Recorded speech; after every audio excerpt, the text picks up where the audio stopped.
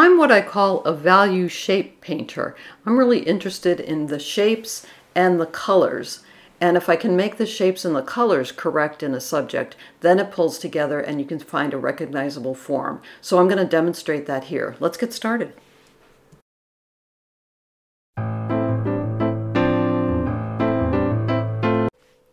So I've been recapping Portrait Artist of the Year on my YouTube channel, and I thought for a change of pace, I would paint my own portrait, not of me, but this is of my husband, just to show you one of the method that I use for portraiture. I actually use it for all my paintings, but specifically for portraiture, I think it works really strategically well.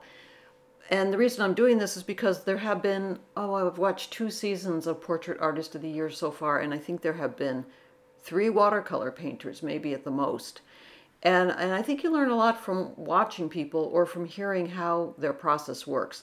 Now, there are a million different ways to work in watercolor, but this is what I like to do. The emphasis is on color, shapes, and value. So the first thing I do is I find the whites of the paper that I know I want to leave white, and I put Naples yellow in those spots. I don't use masking fluid, so you can see that. Now the next thing I do is I make a column of darks, mediums, and lights. And what I've done here is I've mixed ultramarine blue, alizarin crimson, and some burnt sienna in order to find the darkest spots that are happening in the face and in the neck. Now the next thing that I need to do, I have my darks established, I have my whites established. Now I need to find basically everything in between. So in order to do that, there's going to be a lot of information gathered in what I call the M, or the middle column. What I kept doing there is making mixes with alizarin crimson, maybe some Naples yellow, maybe a touch of blue. But what I'm doing is I'm using the same colors that I started out with for the most part, and mixing in what I would consider the next darkest shapes. So what I can't do is I can't have them be as dark as what was happening in the D column. And I don't want them to be as light as what's happening in the L column. I want to stay in the mediums. So that's why I'm using that value finder and putting it up there. When I look through the value finder, I can clearly see that this color that I've mixed is not as dark as what I put in so far. Now the next thing I do is I say, okay, now I need to go lighter. Not as light as lights. I need to stay on my medium column, but I need to make another mix that is just tipped slightly lighter. So that's what I'm doing here. So I've added a little bit of orange to my mix, because not only is it going to be lighter, but it's also going to be warmer. So that's what I'm doing here. So I'm going over and looking, squinting my eyes and looking at the shapes, ignoring anything that's dark, ignoring anything that's white, because I've taken care of that. I don't, unless I drive over them. And now I'm working on what I consider the second color that I see in the face, or the second shape color that I see in the face. And so far I haven't violated my rules. So far all the M's, all the colors in the medium are medium. Now the next thing I've done is I've added some more Naples yellow and some more orange in order to find the next lighter color shapes that I need to find. So that's what's happening here. It's warmer and it's also lighter. Now I put it in the L column, but it doesn't belong there. It's really one of the mediums. Well, arguably it's one of the mediums, but when I look at it through the value finder, it's definitely one step lighter than anything else I put in the mediums. Now there's still a lot of space that I haven't attended to, so I have to think for a second, and I'm not sure what I was doing here. I'll have to think about that.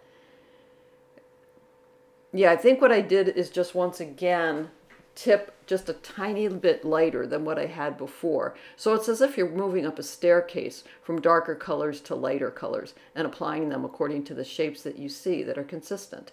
Now I go into the hair and I'm using the same kind of mixes that I did. I'm still sticking with ultramarine blue. There's probably some alizarin crimson in there and Naples yellow in order to gray everything down and neutralize. And I made sure it was in the medium column because there's nothing that's dark in the color in the hair yet, except for the darks that I put in at the beginning. So far I follow my plan really well. I've got my mediums distributed throughout my painting, even though there are several mediums and there are 4 different shades of medium. I've got the shapes correctly correlated. Now it's time to dry everything, and I go back and it's time to address the darks again, because now, because of the decisions that I've made since the very beginning, my darkest darks aren't popping the way I want them to. So I make a mix, which is probably alizarin crimson, ultramarine blue, and quite a bit of burnt sienna in order to make those darks. Now I'm doing what I call color spots of value. What I'm doing is I'm going directly into cerulean blue and putting in some of those spots that I see that they're not as dark as my darkest darks. And I'm sorry, I put it in the medium column, but that's because I needed to see it next to those flesh tones. And if you look closely at the painting, you'd be able to see that cerulean blue suddenly makes an appearance. But it's really needed because otherwise the entire painting would be kind of rosy reds and oranges. And the other thing, and the reason for picking cerulean, is not only do I see it or feel it, it's because cerulean blue is going to look really good against its complementary color. So when someone like this is completely or nearly almost orange-ish, cerulean blue is such a nice complement to that. I probably would throw cerulean blue into the background, would be my guess. I don't know what I would do in the background. I haven't thought about that. But I wanted to show you a sort of simplified way of looking at a figure and getting a likeness down in a fairly quick manner. So I hope that's helpful. Remember to keep the whites of your paper white and your paints wet. If you have any questions about this, or if you want to see it at a slower rate so it makes more sense, say so in the comments and then I'll know how to address that. All right, thanks for watching. See you next time. Bye-bye.